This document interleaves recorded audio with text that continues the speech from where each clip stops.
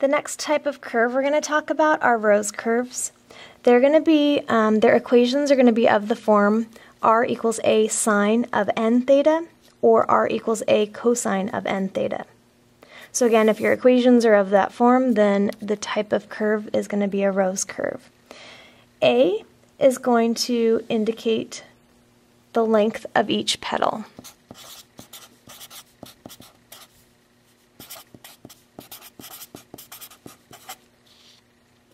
To determine the number of petals, you're going to identify the value for n. If the value for n is odd, then you will have that same number of petals. So if n is 3, then you have 3 petals. If n is 4, which is an even number, then you will have double the amount of petals. So we would represent that as 2n petals. So again, if n is 4, then you would have 8 petals, because you take 4 times it by 2, which gives you 8 petals. To find where the first petal starts, you're going to substitute A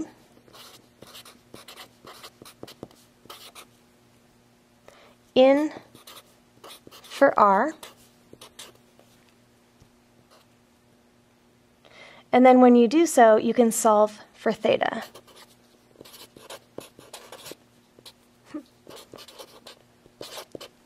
And that will tell you, that angle that you get will tell you where the first petal starts.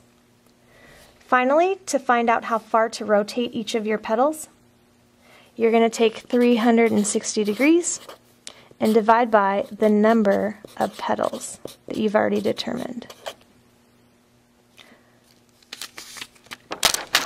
Graph r equals 4 sine of 2 theta. So you can see, because it's 2 theta, we can identify our a value and our n value. So a is the number in front, so a is 4. N is the number in front of theta, so n is 2.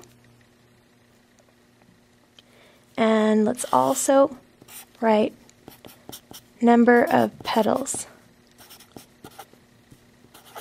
Because n is 2, 2 is an even number. So to get the number of petals, you're going to times that value by 2, which gives you 4 total petals in this graph. The next thing I want to do is find out where the first petal begins.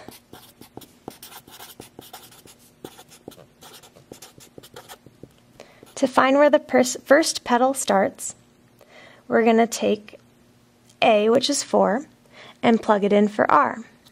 So again, take your A value, which is 4, plug it right there.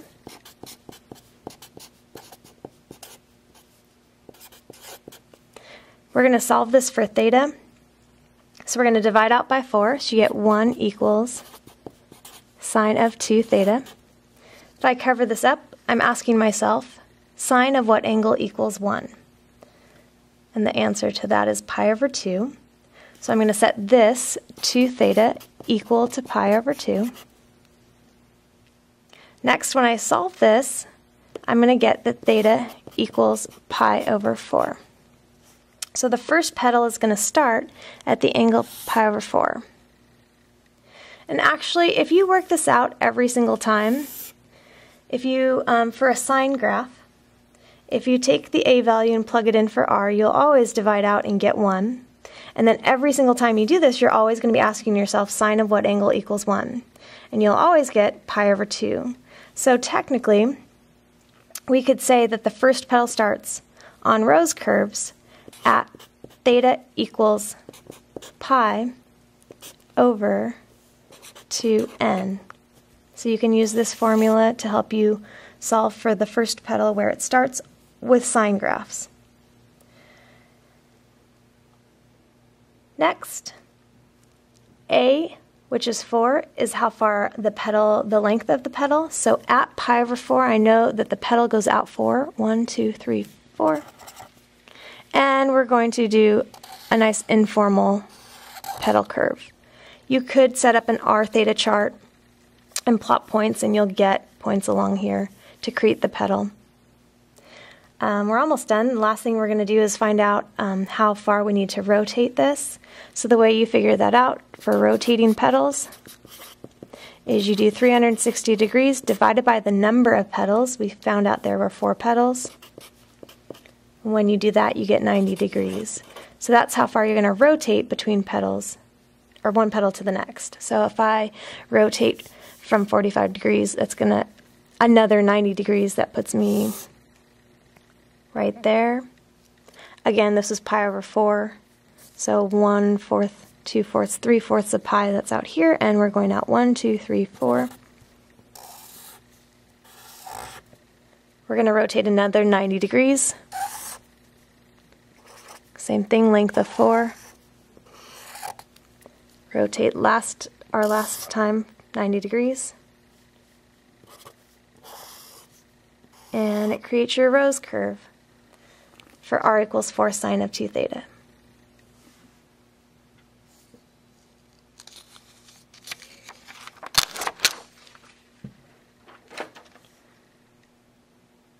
The next graph is r equals 6 cosine of 3 theta. First thing I want to identify is my A, N, and number of petals. A is the number in front, N is the number with theta, N is odd, and so you're going to have the same number for petals. The number of petals is also going to be 3. To find where the first petal begins, you're going to take A and plug it in for R. Divide by 6, you get 1 equals cosine of 3 theta. Ask yourself cosine of what angle equals 1, and that would be 0 or 2 pi. So I'm going to take 3 theta, set it equal to 0. When I divide out, I still get 0 degrees. So my first petal begins at 0 degrees. A is the length of the petal, so I'm going to go out 6. 2, 3, 4, 5, 6. And informal graph. If you do this every time you take A, plug it in for R, divide it out, you're always going to get cosine of something equals 1. The answer will always be 0. So cosine, you'll find that the petal will always start at 0 degrees for cosine. So you don't technically have to do all this if you just remember that cosine always starts at 0. Next, we need to determine how far to rotate each petal. Take 360 degrees, divide by the number of petals, which we found to be 3, and you get 120 degrees. So if we rotate 120 degrees, go out 6. 2, 3, 4, 5. You have 120 and you add another 120, gets you to 240. 30 degrees shy of 270 and go out 6.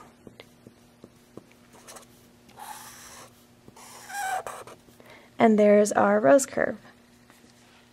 For your polar equations, r squared equals a squared sine of 2 theta and r squared equals a squared cosine of 2 theta, classified as, I'm going to pronounce this lemniscates. We have this nice chart that helps us identify what the graphs are going to look like. So again, anything of this form, you're going to use this diagram. Make sure to note if it's a 2 theta specifically, because if it's a different number than 2, it could represent a different graph. So again, I have this chart and I have the 2 equations, the sine versus the cosine. The sine graph is symmetric about the pole or the origin. The cosine graph is symmetric about all 3 things, x-axis, y-axis, and the origin. The diagram for sine of 2 theta is going to fall along the line y equals x, or theta equals pi over 4. And in the equation you have a squared here. The propeller's length is going to be just the square root of that, which is a. So it's going to come out a length of a. Be careful that in the equation it actually doesn't say a, it says a squared. And it also does the same thing in the other direction. So your sine graph always goes along this axis. So it's really convenient. That's all you got to do. For this one, cosine, it's actually going to be along the x-axis, and the rule still applies for the length of the propeller. You're still going to go out a length of A.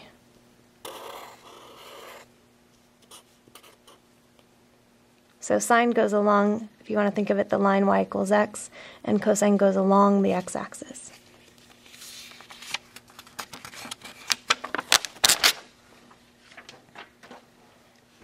We're going to look at r squared equals 4 cosine of 2 theta. Part A, I want to check for symmetry. So the first thing we're going to check for is polar axis symmetry. In order to do so, we're going to substitute theta, or we're going to replace theta with negative theta.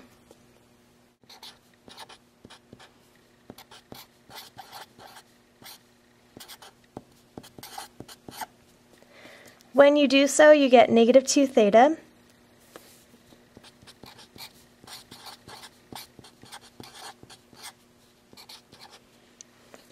cosine of negative 2 theta is the same as cosine of 2 theta. So if you check, this resulting equation is the same as the original equation. So it does have x-axis or polar axis symmetry. Next, to check for symmetry about the line theta equals pi over 2, we're going to replace r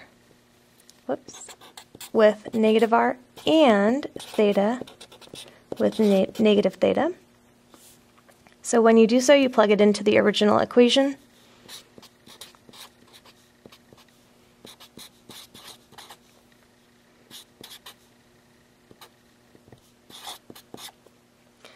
If you take negative r and you square it, you get positive r squared. And the same thing's going to happen over here. When I multiply those, I get 4 cosine of negative 2 theta. The cosine graph is even, so cosine of a negative 2 theta is the same as cosine of 2 theta.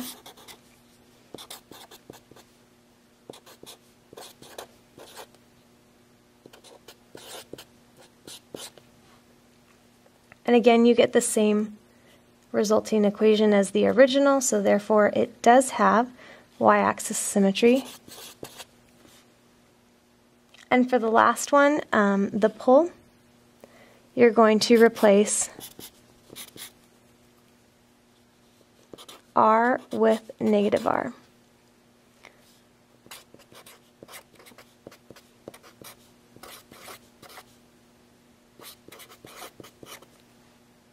So when I do negative r squared, I get r squared equals 4 cosine of 2 theta, which is the same as the original equation. So this does have symmetry with respect to the pole.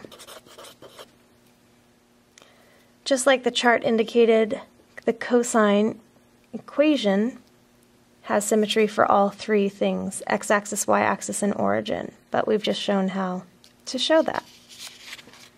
Next, I want to graph r squared equals 4 cosine of 2 theta. First thing is right here, that is a squared. Therefore, if you square root it, you get that a equals 2. So the length of your propeller is going to be 2. It's a cosine equation, so I know that the propeller is going to lie along the x-axis, and I'm going to go out 2.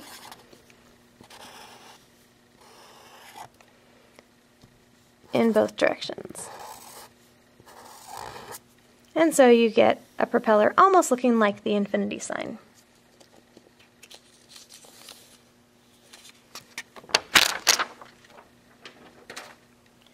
For this equation, we're going to graph r squared equals 9 sine of 2 theta.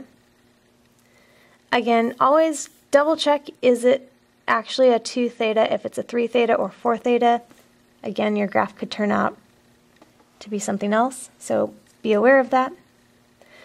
This is your a squared right here, therefore a equals 3.